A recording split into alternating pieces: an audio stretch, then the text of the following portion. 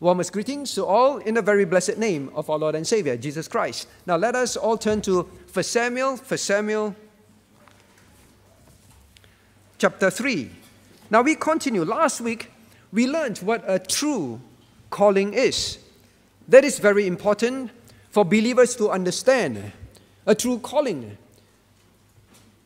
Someone who is truly called to a particular church to serve full-time is what makes the difference. How do you identify someone who is truly called? Very often the church has a lot of problems because they do not know how to identify. Now, not only that being important, God called Samuel. Now God is going to test Samuel because God is going to establish Samuel as the prophet for Israel. He is going to remove Eli and sons. We read that. And he will raise a prophet to lead his people in Israel. But Samuel needs to be tested.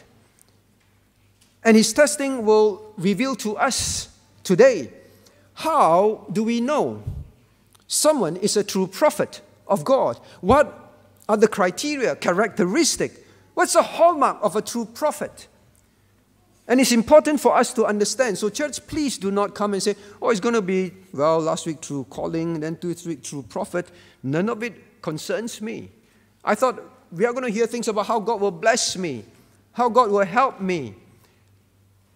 Now, a true prophet is crucial for the believer's life. Israel has not been having the revelation of God's word. If you look at chapter 3, verse 1, all right, the word of the Lord was precious in those days and there was no open vision. Now, what is this about? Is God unwilling to give his word to his people? No. The whole problem was this. Eli and sons, who were supposed to be priests, they were supposed to handle God's word and to teach God's word to the people. But they were not faithful priests. They would not, even if given the word, they would not teach it faithfully. It is not that God was not willing to give the people his word, but there were no faithful people. So God would raise Samuel for that task. But would Samuel pass that test? Because if Samuel fails, then again Israel will have no one to teach them God's word. And you read over here, the lives of the Israelites were miserable, especially for those who want to obey God, who want to know God, who want to love God, who want to get right with God. They did not have faithful priests to help them to do so. So when there are no faithful priests, no faithful prophets, you suffer. The people of God will suffer. The lives will be continuing in sin, for they do not even know what is sin or what is not sin. The church will be in chaos. One of the things that God warned in the end times, there will be abundance of false teachers, false prophets. God's word is very specific. The church will be in danger of that. How do you recognize, is this a true prophet? When wicked men creep in unawares, we studied in BBK this morning, the church will be destroyed. Your life will be destroyed. Your children's life will be destroyed. It may have a semblance of a church, but there's no truth in it. So it is important that you be able to understand. And also, if you are in a church, I've spoken about that. How do you identify? How do you know the church has a true prophet? If you're looking for a church, what do you look for? The true prophet is one that will feed you, that will guide you in the right way through the word of God, not his own ideas. It's very crucial. If you are seeking a church, this is the most important thing to be able to discern. Is there a true prophet in the church? Now then the question is this. First and foremost, before we even talk about what is a true prophet, we must know what a prophet is. What is a prophet? What is a prophet? Now the prophet has two key roles in the Bible. All right? Now the first one which we most commonly associate with the prophet is this. He prophesies means he foretells. He foretells the future. So God reveals the future to him, and he tells the people. That is why we often use the word prophecies, what will come true in the future. So that is one of the key roles, foretelling. Now, for example, here, you will see that God will tell Samuel what is going to happen to Eli's house. Look at chapter 3, verse 12. In that day I will perform against Eli all things which I have spoken concerning his house. Now, God is going to tell Samuel what he's going to do in the future. So that's one of the things. And then Samuel is supposed to then tell Eli. And God even say, the whole Israel will hear. Look at verse 11. I will do a thing in Israel at which both ears of everyone that heareth shall tingle. The whole Israel will know, because this will come true. What will happen to Eli's house will come true. Tingle means they will be surprised, they will be shocked. But it will come true. Prophecies. Now, until now, Samuel have not received this kind of revelation. Now, that is why I look at chapter 3, verse 7. Now Samuel did not yet know the Lord. Neither was the word of the Lord yet revealed to him. What is this saying? Is God saying Samuel was not saved, did not know the Lord? Samuel is not saved. No. Because if you look at chapter 2, verse 26, and the child Samuel grew on and was in favor both with the Lord and also with men. Samuel was serving God and he was in favor with God. Samuel was a saved person, otherwise there is no favor in God. So Samuel was a saved person. So what is this? Have not, verse 7, did not know the Lord. Based on verse 1, the context will tell us. He did not know means he have not experienced, personally experienced, intimately know that experience of God speaking to him and revealing to him things directly, like he would to a prophet. Samuel have not experienced that. He have not known that personally. And then neither was the word of God yet revealed to him, meaning to say what? Not that Israel did not have the written word. They already had Moses' writings and so on. Not revealed to him means God has not, for a long time, given the word by revelation directly in person to a prophet, revealed the word to him that way. Samuel has not known that as well. It was so totally unknown to Samuel because by the time he was born, the word of the Lord was already scarce. So this whole concept of God speaking to someone directly, revealing the word to him directly, is something outside Samuel's experience. So that is what it means. The foretelling, he will be told. So that is the first thing. Now, is that so today? Do you go to a church looking for, pastors that foretell? All right, this is what's going to happen tomorrow, next year, and so on in Perth, in your life, in your family's life. Now, this role of foretelling is no longer present because God says in the book of Revelations, you shall not add to my words or subtract to my words. You will not add or remove anything because the Bible is complete. Anything that you need to know about the future is between the two covers of the Bible. Whatever God intends for you to know is there already. It is closed. No more new revelations. Please know that. So this part is over, the foretelling part. Now, in a sense, do I foretell? Yes. When I teach eschatology, what will happen in the end times? All right? What will happen next? What are the signs that you will see? Jesus Christ coming back. And when Jesus Christ returns, what will happen? What will happen in the millennium, 1,000 years, when Christ rules on earth? What will happen after the 1,000 years? I teach you all that. My own ideas? No. I foretell. I foretell based on what the Bible has already told us. All right? So in that sense, there is that foretelling, but always in the Word of God. You cannot today look for pastors that have dreams and visions. Now, today we actually have Bible colleges set up to teach people how to have dreams and visions, how to receive new revelations from God. And those pastors that have that, they are very popular. People love to go there because it's very mystical. People are not interested in the Bible. Boring. We want to hear exciting things that will scratch our itchy ears. That is over, my friends, so do not look for that. All right? It's very popular today. We even have students attending Christian schools being told, you mean you don't have dreams and visions? Christian teachers tell them that. You need to ask God for dreams and visions. So God will tell you your future. Everything that we need to know is here. We are guided by this. Everything that God doesn't want you to know, whatever dreams and visions, especially those that contradict the Word of God, you reject. There are no more these regular dreams and visions. God has given the Word, it's over.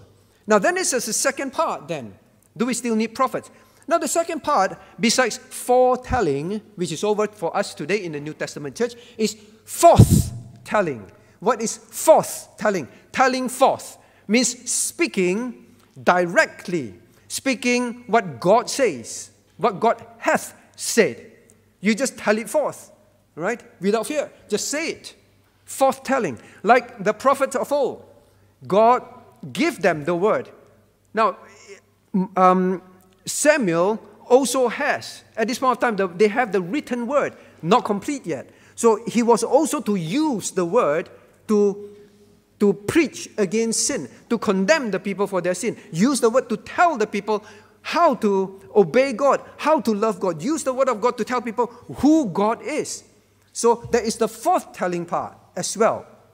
That's why when you look at chapter 3, verse 21, and the Lord appeared again in Shiloh. Now, yes, God did appear and speak directly. Then he also says, for the Lord revealed himself to Samuel in Shiloh by the word of the Lord. All right, so the word and his personal revelation existed then. So it was also the word. So Samuel would use existing word to forthtell. This is what God says. Thus saith the Lord. And he's going to say some things that are already said by Moses. Nothing new. Forthtelling. Now that is the part today in the church continues. The Bible, the Word of God is given to us. The revelations are all here. The pastor must forthtell the Word of God without fear. All right? So that is the role of the prophet. Now then, God was going to establish Samuel as a prophet. He has called him, but it's not over yet. Samuel must be tested to see whether he will be a true prophet or not. And this chapter is a very good chapter, almost a classic chapter for the church, for individuals to learn. What does it mean to have a true prophet? What is a true prophet? What are the characteristics to assess whether this pastor is a true forthteller? All right? What's the hallmark? In other words, it's a classic chapter for that. So we must learn. And God records it for us to be able to discern. Now to cover, we can learn at least 5 characteristics from this chapter. Just before Samuel would start his ministry very soon, all right, in time, as a prophet, the beginning was a crucial test. Very often, that's the test for pastors. Right when you first enter into the ministry or just about to enter, God will test the man. Will he be a true prophet? Does he have the makeup of a true prophet? What is it? Can you recognize? Well, the first one. Now look at verse 15. And Samuel lay until the morning and opened the doors of the house of the Lord. And Samuel feared to show Eli the vision. Now we read, God told him, I am going to eliminate the line of Ithamar from which Eli came from. I'm going to eliminate it forever. So he's talking about not just Eli, the high priest of Israel. And not only that, the children of his that will take over him, they are going to be removed permanently. Now God says he will do something that both ears of everyone that heareth will tingle. It will be shocking news. It will be unprecedented news. No more high priest for Israel. Now, it's something that is unimaginable for a young person. I'm going to say something that will affect the whole Israel and the history of Israel's priestly line. And I'm going to say this to Eli. As a young person, it was a scary thing to hold that responsibility to do so. So he feared. The Bible says he feared. He feared. Now, one of the tests, and God knows the heart of men, the fear in the heart of men is natural, is there. And God have to test. When you fear, what would you do? What would you do? That's the test of the prophet. There is always some unwillingness in a person. Now, there are many topics that pastors do not like to preach about, does not like to deal with, because some of this will not be well received, not only by the society, but by the church people. There are some topics that will arouse unhappiness. There will be some topics that will offend congregation members because they are living exactly in that particular sin. There will be topics that people do not like to hear. There will be passages that sometimes just keeps repeating. Now, can you look at verse 13? God says to Samuel, "For I have told him that I will judge his house forever." This is not a new message to Eli. It's been said before. It's easy for Samuel to say, "God, you told him already, right?" This is a terrible thing to say to someone. Maybe I don't need to tell him again, right? It's so unpleasant, it's so uncomfortable for me to say it. You've told him already. He can rationalize it out of fear. Will he say it? God says, the prophet, you speak it. Now, the prophet is God's mouthpiece. Please understand it. The prophet is God's mouthpiece. God will speak to the prophet and say, you say exactly what I said. What is it? Mouthpiece.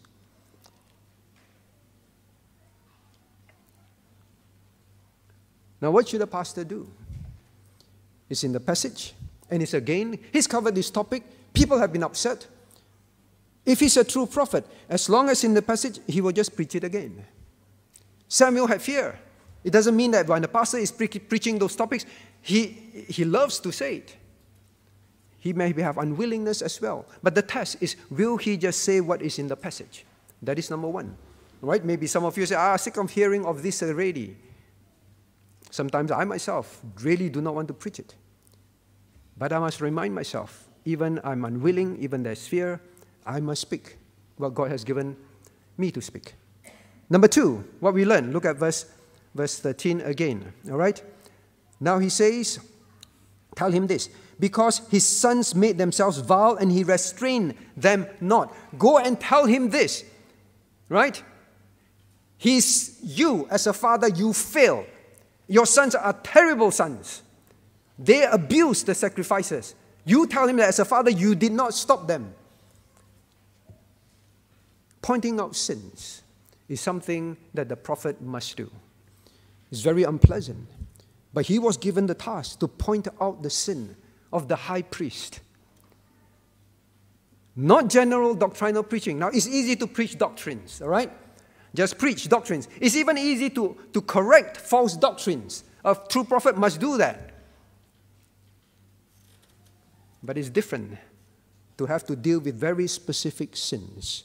So not only there will be the unwillingness, the fear even at times, but when God says these are sins that are present in the congregation, you have to preach it. You have to say it. It would have been easier for Samuel to just say, you know, the doctrines of a high priest, and then cover it, all right? Or the doctrines of a priest in sacrifices. This is what we should be doing, and leave it as that. No, it was very specific. What exactly is the sin? You did not restrain your children. Very specific. It's easy also to preach. What's wrong with certain movements, certain pastors who preach erroneous doctrines? It's easy. But the moment it is about someone that you know in the congregation, and the passage that God gives is exactly the very sin that they are living in and they refuse to repent. What is a true prophet? The one who will say exactly what needs to be said about that particular sin. Now, it's important for you to recognize what is a true prophet. Because sometimes people get very angry. Now, perhaps you are not a believer yet. And then you hear, why do Christians talk about judgment? Why do Christians say I'm a sinner? Why do Christians say that sinners go to hell and go to hell forever? These are terrible things to say. But please know that a true prophet from God is one who says what God says and what God wants you to know. It is love. Please know that. It is love. God wants you to know the living God, the true God. He is the one who knows the future. He's the one who's going to judge men. And he says, I do not want to send anyone to hell. Whether you believe that it will happen or not, it doesn't matter what you believe. It is true. And I want you to know ahead of time. That is why I'm sending prophets to you, to tell you, you are a sinner. Whether you think you are or not, it does not matter. I am the judge. I'm a holy God. It's my standard. And God wants you to know that sin's judgment is eternity in hell.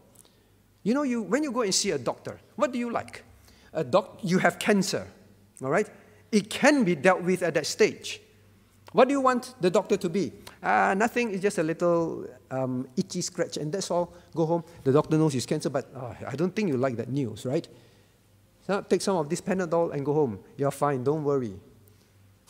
Or do you want a doctor who will tell you the bad news as it is, so that you can deal with it early? What do you want? A religion that tells you nice thing, will bless you, will give you money, will heal you of everything? Or one that will tell you exactly what's going to happen, and then you have a chance now to get right with God. Ask God, God, I am a sinner. Please forgive me of my sins. I thank you for sending Jesus Christ to die for my sin. Please save me. I do not want to be in hell forever. I want to be in heaven forever, glorifying you, worshiping you, serving you for the rest of eternity in your presence. I don't want to be in an eternal hell that is unimaginable. Well, what do you want? Well, same for the believers. You must be able to identify. If you're looking for a church, what are you looking for? Someone who will not deal with any specific sins. Preach generally, that is all. Don't talk about judgment. Don't talk about sins in your life. Well, God was very specific. The test was, will you say the very sin that I need you to point out? Will you say it? Now, many today stay on topics that are pleasing to the ears of people. Stay away from anything that will cause them to tingle. What do you mean? What do you mean? God doesn't want me to live this way. Stay away from that. Don't talk about that. Stay away from anything that will displease the trends in society. Stay away from topics that will expose the carnal, worldly lifestyle of Christians today. Just keep on popular theology, that's all. What people love to hear. God wants to bless you. God wants you to have pleasure, and that's it. So that is a test of a true prophet. The second test, all right? So first one, even he's unwilling, even there is fear, he will say what God says. And if that thing is about pointing out sins, he will not refrain. So don't look at the church. These pastors in these particular churches talk about this sin, that sin, so untactful, right? Without tact. Now, I'm not saying that pastors should be rude, unloving. We say it out of love. God wants you to know your sins means God loves you. The next one, the third one, he's no respecter of persons. He is no respecter of persons. Easy to point out sins of people you don't know. But when you have to point out of sins of a person that is very close to you, would you, as a pastor, say what needs to be said? Now, Eli, think of this. Eli was Samuel's spiritual mentor. How he needs to serve God and everything taught by Eli. Serve together with Eli. So people who are your spiritual mentor, people who serve together with you, if God exposes the sin, you must still say it as God says it. Right? Don't be blind followers of men. You know, this person is my spiritual mentor. You know, I got saved, and this person was one who led me to Christ, and then I got to support him. Understand what is a true prophet. no respecter of persons. Now, another one under no respecter of persons, think about this. Samuel was indebted to Eli. He was practically family, his foster father. You know, weaned, the moment he was weaned from the mother, already sent to Eli. And Eli brought him up. Practically family, foster father. What would you do? What should a pastor do? Someone helped him when no one else did. Practically like family to him. Dependent upon this person. Right? Benefactor. What would he do when the person goes rogue? Spiritually, unbiblical, whether in faith or practice. What is a true prophet? He will still say what God wants him to say. Now, I know some of you are aware that the BP movement went through a split. Well, went through several splits because of doctrinal disagreements. Even the very co-founder of the BP movement, when he chose doctrinal errors, the other founder, Reverend Timothy, have to say, then we have to part ways. They founded the movement together. They served together. They were each other's spiritual encouragement, maybe mentor in one way or another. But what is a true prophet? Just close one eye, close friends.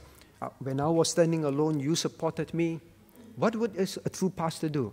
When you hear such thing, what are you going to say? What is this Reverend Timothy told? Because of him, you know, we now have split churches. Or you're going to say, that is a true prophet. Always upholding, abiding by the truth. Even if it is his closest spiritual friend or even family members. You see, the problem is the other co-founder. My children, they chose these erroneous doctrines, so I have to stick with them. Who is the true prophet?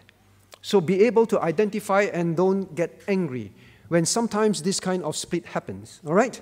There are those who blame. If not for all this, there is no split. What is the use of unity when there's no truth?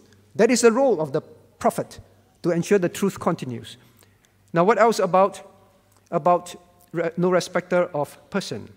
What do you expect? Pastor, I was nice to you, you know. I gave you things, you know. I cooked for you, you know. And then now you point out my sins. And then now you say these kind of things. How do you think? What do you want the pastor to be? Some may say, well, you know, the church pay your salary. So you say what we want you to say. You preach what we want you to preach. You don't preach the things that we tell you not to preach. Then you do not want a true prophet. Right? You want a hireling. The Lord said, hireling. You want someone who would take salary and do what you ask because of salary. Hireling. Now then, the next one.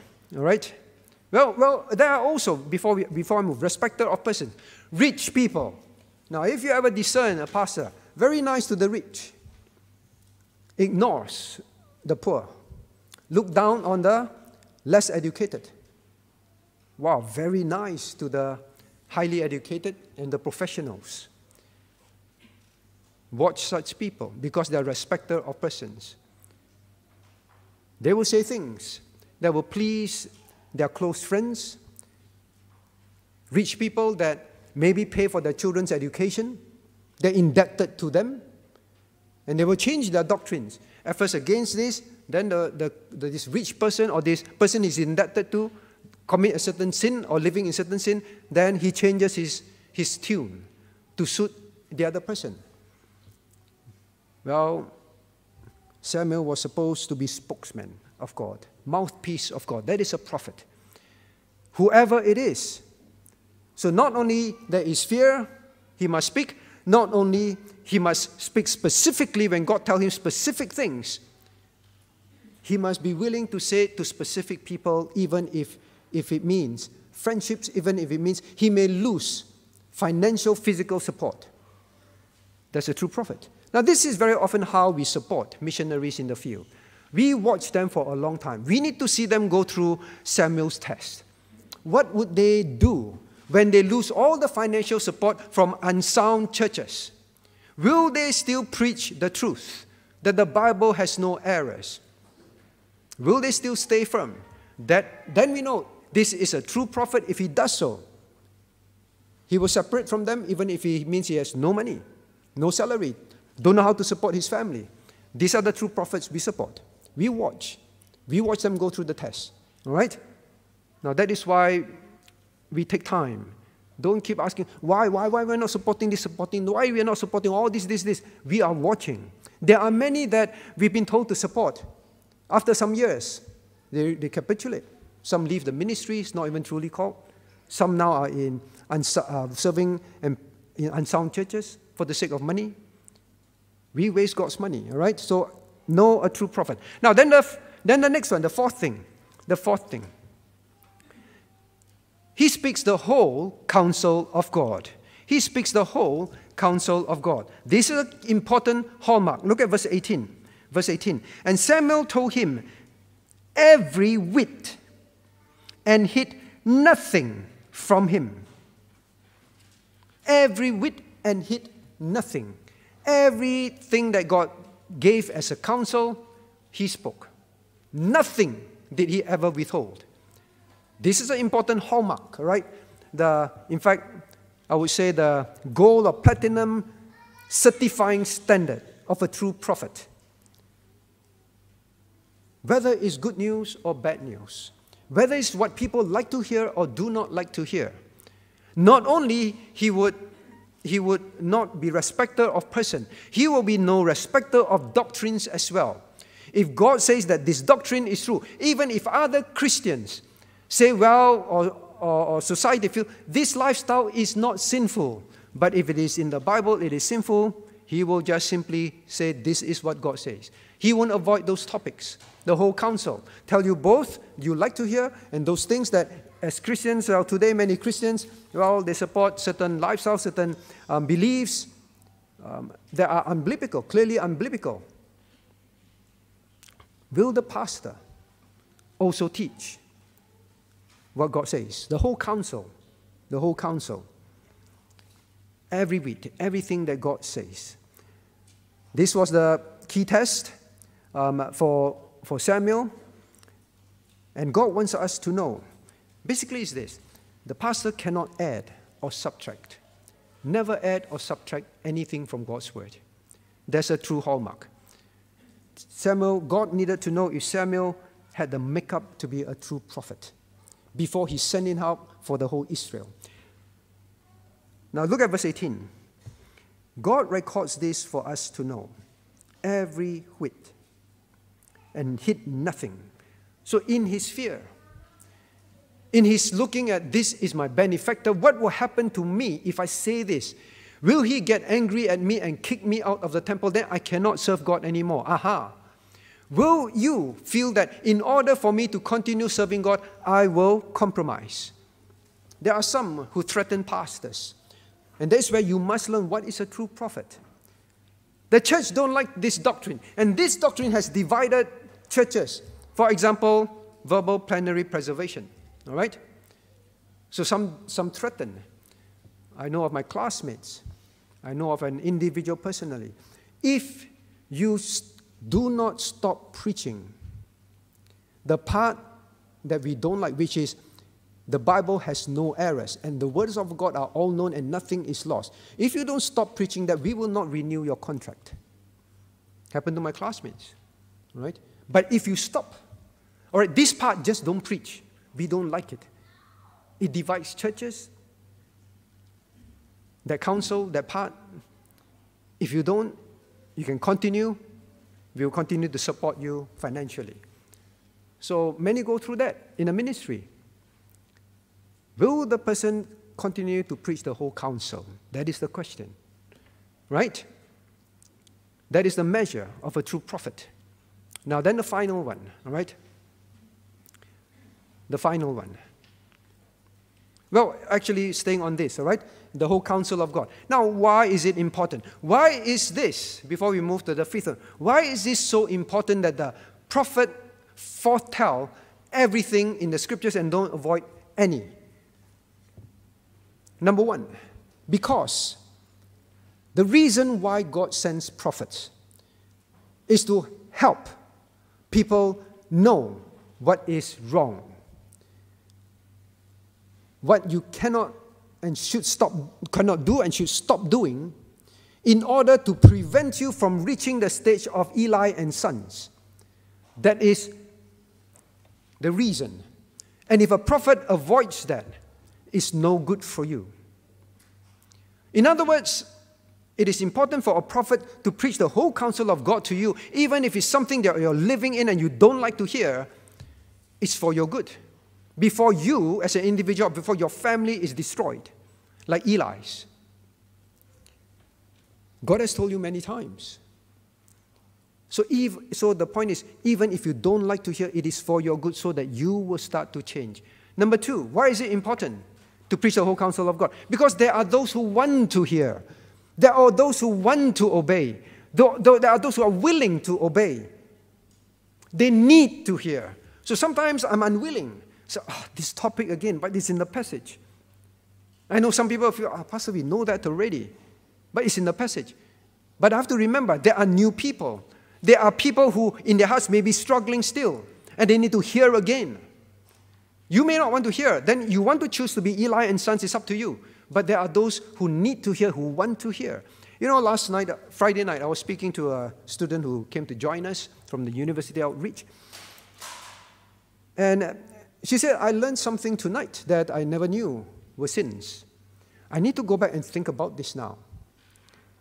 And she said this, you know, I'm afraid there are many sins in my life that I'm not aware of. And I'm still living in those sins because I don't know about them. What should I do? Now, you see, there are people out there who really want to know.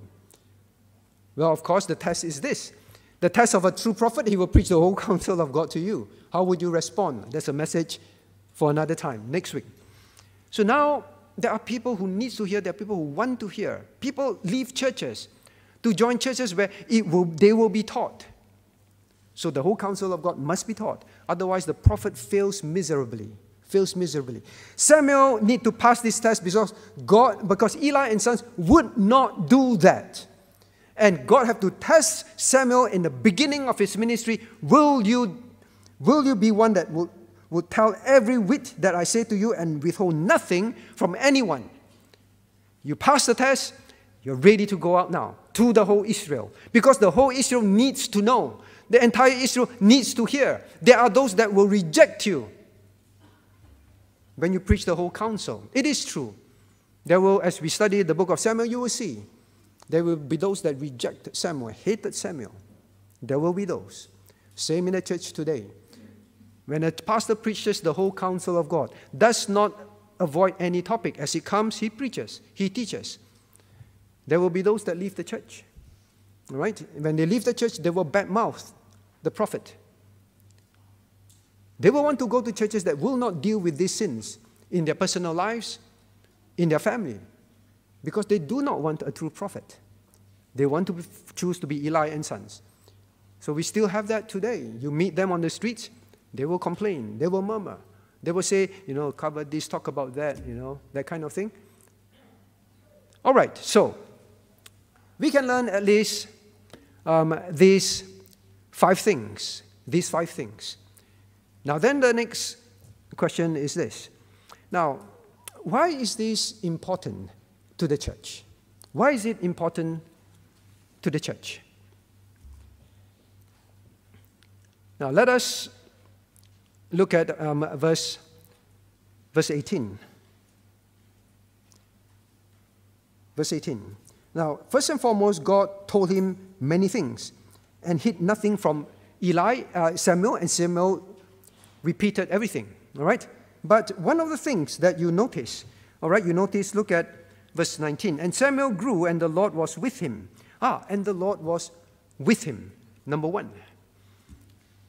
A true prophet is important to the church, covering at least those five characteristics proven in him because God will be with him. You want to go to a church where God is not with the pastor? Here, when the prophet lives as he should, pass the test and lives in those criteria, God will use him. God with him, what's the benefit? Means God will use him. It's not for his personal benefit. God will use him for your benefit.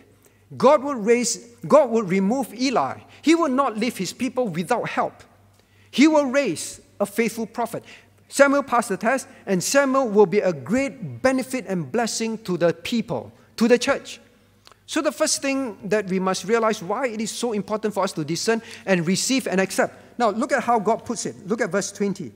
And all Israel from Dan even to Beersheba knew that Samuel was established to be a prophet of the Lord. Prophet of the Lord, not prophet of Eli. They were very happy. But God says from Dan to Beersheba. Now, this phrase is usually to say far and wide. That is what it means, all right? Far and wide, they knew. Meaning to say they discern. God does want you to discern. Understand, know in your heart. Of course, they knew, meaning to say they will also now begin to, we have a prophet. Finally, far and wide, this person is going to be helpful to us. God will use him. God is with him. We are so happy now. Now, why is it a blessing? Because the people will begin to know a few things. First and foremost, they will begin to know their sins. Oh, I didn't know this was sin. All my life, me and my family, we've been doing that. So some families, they go to churches that are sound. They are very thankful. I never knew this is how to live. I never knew this was wrong. We are going to change. And then they begin to grow spiritually. Singles as well. The blessing is you will begin to grow spiritually when you know what is sin and you repent. That is what the prophet, or rather why the prophet must preach the whole counsel of God. Number two, you will begin to know the Lord more and more, because the word of God will be taught without reservation. Not to just to please you, not to preach things that, well, the scholars in Bible college approve of. You know, sometimes it's increasingly shocking. I read about them, but it's increasingly shocking to me. Well, my ears tingle in that sense. When visitors come to our church and they say, wow, I went to this Bible college, and then the preacher says, well, Genesis is just a fable, all right? These are just stories. It's written just to answer some questions. It is not real. And then the church leaders tell them, wow, this sounds strange. But I say, never mind, it's okay. Just continue. These are professors, professors of Bible college, respecter of persons. Well, you will not grow to know God as you ought to. So knowing God, what happens next? Your life, you will begin to love him more. You will begin to love him more. You see, the Bible tells us the people abhorred the sacrifices. So you imagine you're born in a time where you see this kind of rubbish in the temple. Some of the children, they begin to hate going to church. Why? Because the truth is not taught. When the truth is not taught, the truth is not obeyed, and there are all sorts of mess. I keep saying this. There are many of our worshippers. They say their family members say, I will never go to church. I will never believe in Christianity. Why? Why? Because there are pastors who molest people. There are pastors who commit adultery. There are pastors who, cheat money from the church, steal money from the church. Everything is covered up. Nothing is exposed. Nothing is dealt with. And they continue in their sin. But when there is a true prophet, there is true teaching. You know God. You say, now I know this is God. These people, the way they live, this has nothing to do with God. You will begin to love him. Like I said, it's very sad. Like when I spoke to these students who came, one of them said, I find it difficult to trust God. I said, why? They say, because of things I experienced in church. If this is church, then I guess, it's difficult to trust God. How sad it is.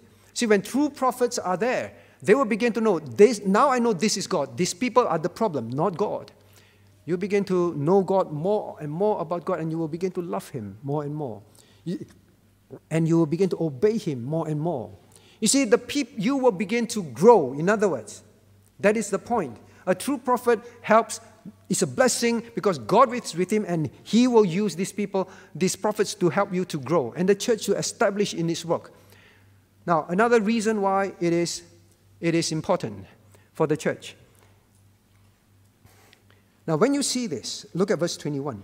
And the Lord appeared again in Shiloh, for the Lord revealed himself to Samuel again and to Samuel. I want you to take note of that. The Lord did not just appear once. Samuel has passed the test. It's very important to have a good prophet because after that, God will appear to him again and again and again, and specifically to the prophet. So you say, Pastor, did God appear to you last night? No. Oh, bad prophet, go away. We already said God does not work through dreams and vision anymore. Please look at the verse also in Shiloh, by the word of the Lord. Today is always by the word of the Lord, right? Now, what am I trying to say? Do you know why there is a benefit when you have a true prophet? Especially one who is truly called to the church, and he ensures that he exhibits the true hallmark of a prophet, because God will appear to him again. What does it mean? It means that God will tell the pastor who he calls to that church your very needs, the needs of the church, the needs of the congregation, the needs that are coming. He will appear and he will show him. And he will reveal him by the word. Now, when a pastor says, I don't know what to preach, I don't know what the people need, I have no clue. And when the pastor, because God says he will reveal himself by the word, and a pastor who sits there, or a preacher, or someone says he's called, and then he opens the Bible, and he just stares at it for days and say, I don't know what to preach. God is not speaking to me. It's because I believe, number one, he's not called. Number two, he would not be a prophet. Why would not God reveal to Eli and sons anymore, but to Samuel? Because Eli and sons have failed repeatedly. No point telling you what the people need. You are not going to teach it. But here, God says, I will keep using Samuel. I will be with him. I will let Samuel know what Israel's needs are, and Samuel will speak it faithfully. So I want to repeat again. If a full-time worker, a preacher or pastor doesn't seem to know the need of the people, it's because God has not spoken to him. He just keeps wondering what to preach. What will he do next? Typically, he will just listen to someone else's sermon because he's blank. And when you begin to hear a preacher regurgitate someone else's messages, regurgitate what he learns in FEBC, nothing new. It's always the same phrases, same idea, same thought. Now, I'm not saying there's anything wrong with repeating, all right? We already said. Some things God said, I told you already. But there seems to be no understanding of how the people need to understand this topic. Or just takes or copies his sermons from commentaries, dependent on commentaries. Meaning to say, he has no revelations from God. I'm not talking about visions, huh? It's very dangerous. You will not grow because do you understand why? Commentaries are written by people, right? At that time, they have a certain burden for a certain situation. Some other pastor's message is, if he's a truly called prophet, God will speak to this pastor because this congregation needs that message. And if this preacher just simply takes that, this message was not meant for you. It's meant for another congregation. God says he will appear again to Samuel, and he will give Samuel the very words to speak to Israel. Now you understand why it's important? Embrace a true pastor, a true prophet. Don't get upset and say, I don't want to listen to all this. I want to leave church. Don't be foolish. God sends true prophets for you to grow in. Now then the next one. Why is it? Then therefore what to do? In other words, now therefore what to do? Therefore what to do? Now before that, I want you to notice in verse 19. And Samuel grew, and the Lord was with him, and did let none of his words fall to the ground. did let none of his words fall to the ground. What does it mean? It means everything that Samuel said, they all came true. Not a single word was wasted. It means it did not come true. This was a test of the true prophet. Now, why was it so that everything that Samuel said came true? Why is it important to the church? Now, it means this. The reason why everything that Samuel said came true is very simple. Because he only said what God said. That is why it always comes true. No adding, no removal. Always comes true. Now, in other words, it's important to have a true prophet because he will be someone that will handle the word of God very, very carefully, accurately. That is why everything that he teaches is true. Is true. He will say it as according to the word of God. He will expose it from the word of God. He does not have his own agenda and try to read things into the passage and say things to you. He can be trusted to handle the word of God. And those things will be true to you. You will benefit from it. Appreciate that. Now, lastly, and we close. Then how should we think? Having understood this. Look at verse 20. And all Israel, from Dan even to Beersheba, knew that Samuel was established to be a prophet of the Lord. Now the people understood it, they appreciated it, and now they notice it. Now when you reject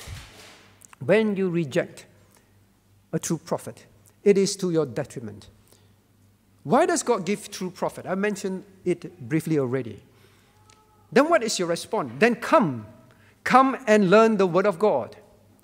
Because God gives a true prophet who knows your need and will tell you your need as you need to know it. Then come. Very often people don't want to come because they don't want to hear it. And that very night, that very message is for you or your family, and you don't come. What is the point of Israel having a true prophet, know that it's a true prophet, and then is going to ignore him? What's the point? So it's not only for us to know, it is for us then to then respond to the true prophet. God sent, then you go and listen and grow and receive. We'll see more of that next week, God willing. Well, in closing, I say, God speaks through the prophet, in other words, a faithful pastor, by the word of God today. The word of God, in closing, verse 21, by the word of the Lord, the word of God. The true prophet must understand this. The Bible stands high. The Bible stands true. The Bible stands tall. The Bible stands the test of time. Please know that. And any pastor, any preacher that upholds the Bible for what it is, a prophet stands true if he upholds what the Bible stands for. Let us rise to sing the closing hymn. 256. 256. Let us rise. 256.